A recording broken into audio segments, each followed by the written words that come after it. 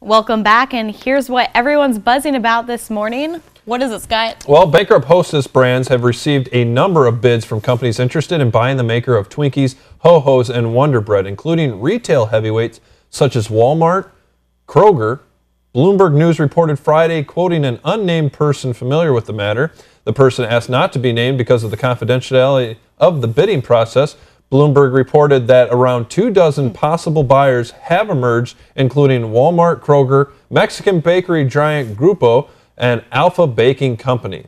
So, what we have to look at here is we see this up and down, and Right. although it's kind of ridiculous how much this whole ordeal is making big deal. news, it is kind of a big deal because it has such an iconic American background to it.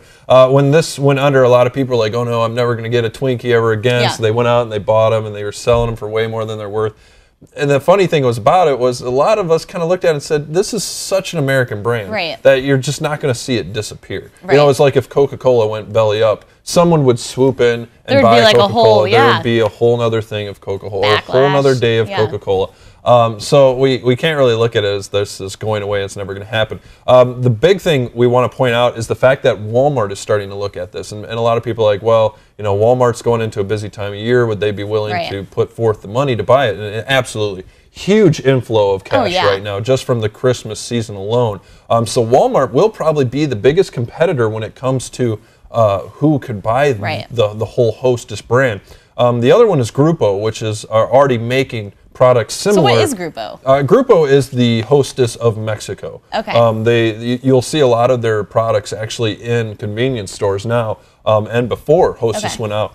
So that is another big swinger in the whole buying process of Hostess. The reason why they can put forth the money, A, is because they are the Hostess of Mexico and they actually do well. Right. The other thing is they have access to cheaper sugar in Mexico. So the ability for them to pull cheaper sugar money into Mexico and produce the product at a cheaper rate will make it so they can Right. produce and put out a cheaper product and be able to make more money. It kind of makes sense. I feel like if you would go to the Mexican version of it, in Mexico.